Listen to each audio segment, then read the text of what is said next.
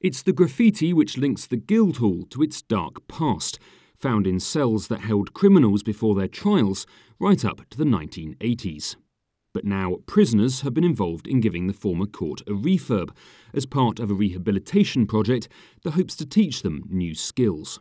Work was carried out by the team over 6 months, and now one of Norwich's most historic sites is home to the freshly furnished Britannia Bistro.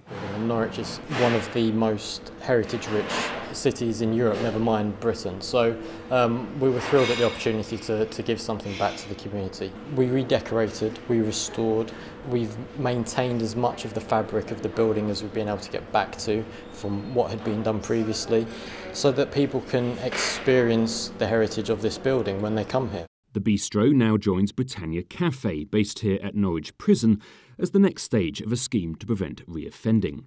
Nationally, that's a big problem, with around 46% of inmates falling back into criminal activity once they're released. But with those involved in the Britannia projects, the figure sits at under 5%, since they began back in January 2014. Norfolk is a very nice county, but do you want it to turn into more of an urban jungle because you've got high levels of reoffending? Of course you don't. So projects like this are about that, and I would welcome anybody who's perhaps of the view that these opportunities shouldn't be available to come and see what we do, and to just genuinely try and engage with us, because we are proud of what we do, and it really does make a difference. The bistro refurb took 2 weeks, while cleaning the old courtroom and the civic chamber, including refurbishing the floorboards, took much longer.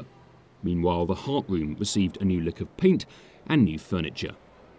Also planned at the Guildhall is a new shop based here and due to open in the autumn that will sell items linked to Norwich's heritage as a base for mustard production.